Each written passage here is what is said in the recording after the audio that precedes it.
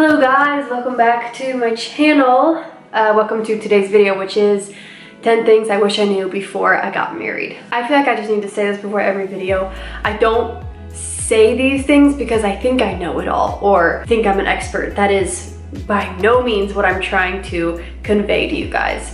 Honestly, I'm learning and I'm growing every day, but I feel like these 10 things would have helped a lot. We're about to post some videos with Tate on my channel, and we kind of get into this, but we had some rough patches in our marriage simply because we didn't know what we were doing. I thought I'd get on here and just share a couple things that I wish I knew. I wish somebody sat me down and told me before I got married. So make sure you like and subscribe. I ask you to do that because it really supports my channel and helps me grow in the algorithm. So that's why I ask you guys that. I appreciate it so much, and let's get started. Number one, comparison. Comparison is the thief of joy, and I am an example of that because I went into our marriage wanting to be like all these other marriages that I saw, whether it's on Instagram or in the family or in my friend circle. That hurt us so badly. I wish someone just looked me in the eye and said, Margaret, whatever you do, don't compare yourself to other people. I just needed to understand that the more we dove into our uniqueness as a couple, because we are unique and our lifestyle is unique, the better off we're gonna be. And we're on year 5, and I feel like we're just scratching the surface of doing that, and it's massively different.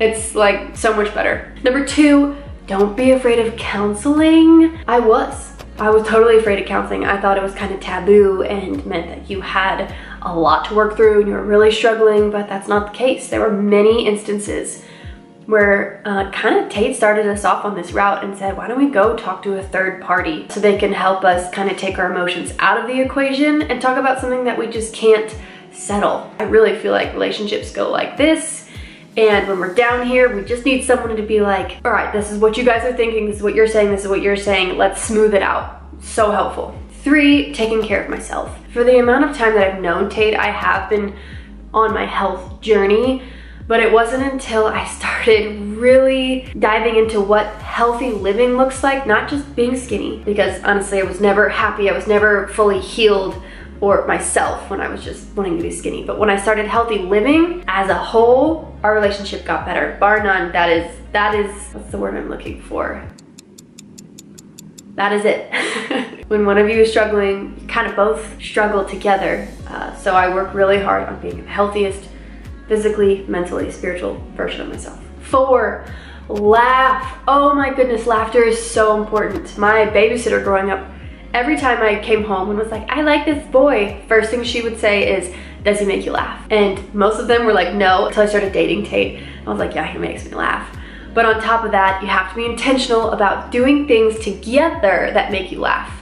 Watching a funny movie, watching funny TikToks together, we do that and we laugh a lot. YouTube's going to Topgolf, playing hilarious games, mini golf. We even play cards together, and that's pretty funny. I don't know if cards are funny, but we find it pretty comical.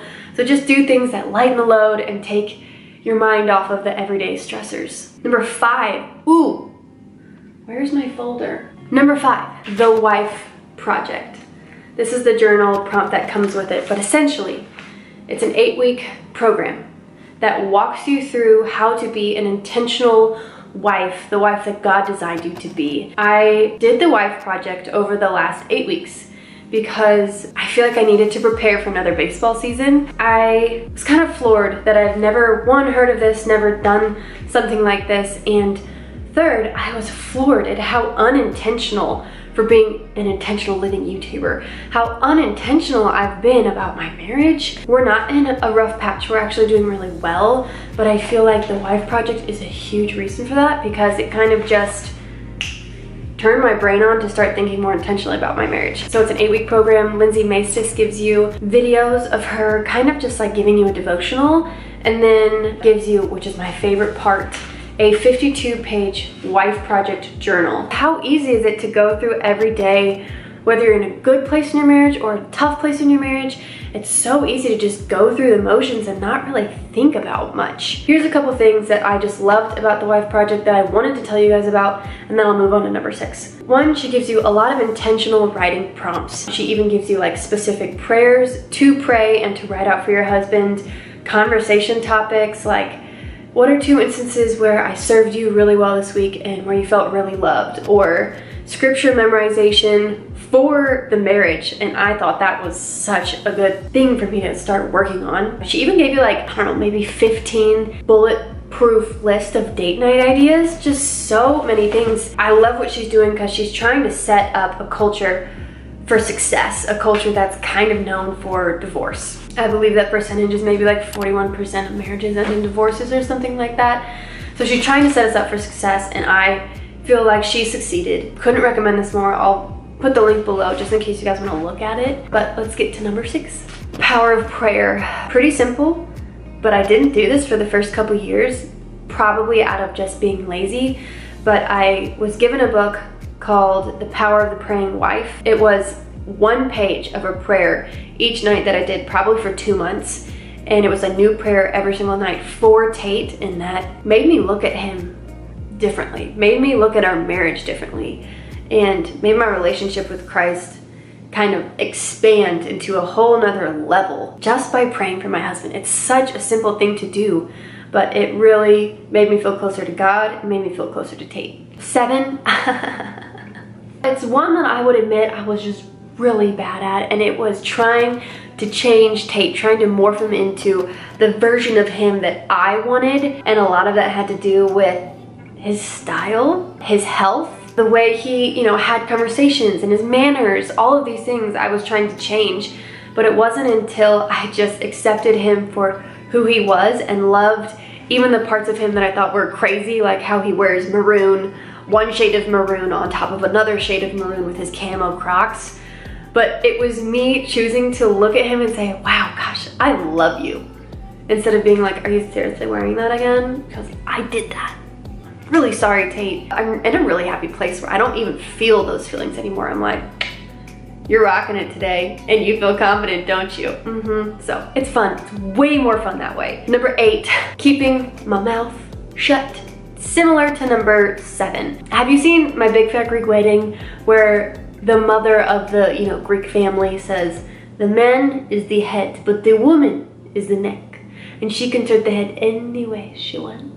I feel like I turned his head so much that I gave him whiplash a little bit. Your girl's got a lot of opinions, okay? And I want to protect him, and I want to help him. And Tate is probably the person who taught me this the most, is that people listen to you better when you're not talking. So essentially, I needed to stop trying to turn his neck, tell him what to do, and just start listening, especially with his career.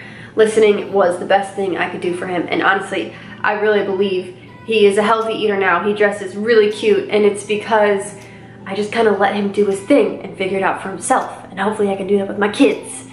Hopefully. Okay, number 9 is gratitude journaling. It kind of doesn't have to do with marriage, but it is something that I started doing in 2020, and it just changed my outlook on everything, including the way I view Tate. And here's how I can relate this to marriage, is that in the morning, this is actually my everything journal, and I write my gratitude stuff in here. $1 at Target, just so you know. I fill out an entire page of gratitude, like what I'm grateful for. It kind of goes down to 15 bullet points. And almost every single day, I'm saying something that I'm grateful for about Tate. And the benefits that come from thinking and reflecting and meditating on the positive things of him really helped me, because I have a tendency to hold grudges and hold on to things that are bothering me. What you focus on grows. We learned that in counseling. And what I'm focusing on here is the good parts of him, and it just is growing. My adoration for him has grown immensely. I feel like our marriage is the best it's been ever. And I'm not saying it's because I'm doing all these things right. I'm still failing every day, but these things are helping so much. And I really think gratitude was one of the main tools that helped me let go of the negative things. And then lastly, compliments. Compliments are a very fun part of marriage because of how much you love getting compliments. Just think about that when you are complimenting somebody else. For instance, Tate the other night, I watched him play his baseball game, and he looked like a snack in his baseball pants. And so I told him that. He calls me on his way home every single night, and I picked up the phone and I was like, you looked really nice tonight on my little computer screen that was really fuzzy because I couldn't come to the game because our kids are really, really difficult in the baseball stadium, but you looked good. Little things here and there, it doesn't have to be a big compliment. He's playing with our kids the other night and I was like, honestly, you playing with our kids makes me want to cry. It just makes me so happy. Or you did the dishes for me tonight and that just lifted a huge burden off of me. Thank you. Just little affirmations, compliments here and there really build him up and he'll dish it back. He will. Okay, that completes my list of 10. I hope this wasn't boring to you guys. I also want to know what you guys think you should add to this list because I think everyone can benefit from reading more things that'll help their marriage because we really want to set each other up for success, right? We want a flourishing culture, and that really starts with good, healthy marriages. Thank you for being here, you guys, and please make sure you like and subscribe. It means so much to me, you have no idea, and your comments, your encouragement means so much to me. Truly, you don't know, how that makes me get up in the morning. So thank you, and I'll see you guys in my next video. Bye.